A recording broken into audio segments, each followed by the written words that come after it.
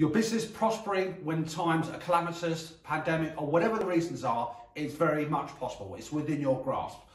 5 tips to share with you.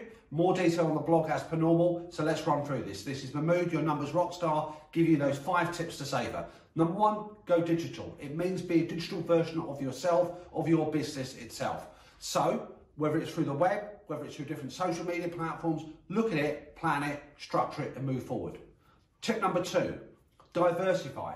It doesn't mean you abandon everything you're doing at the moment. It means about cutting risks, trying new markets, different opportunities here. So if you're a restaurateur, deliveries is probably a thing that you might want to diversify into. Everybody has got related skills, use them and seek those new markets and new opportunities. Number 3, competition. Companies are waking up from hibernation. Some will be hibernating for longer than we expect. So therefore you've got a great opportunity there to grab that and move forward with it. Number 4, communication.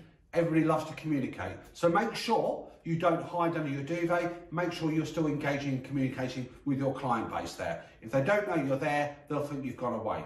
And number 5 is about networking. Now, face-to-face may not actually be possible for everybody, but that still doesn't mean that you can't form relationships online. It's noisy out there, it's busy out there, but you know, it's like any sort of playground of business would be. Make yourself heard, make yourself distinctive.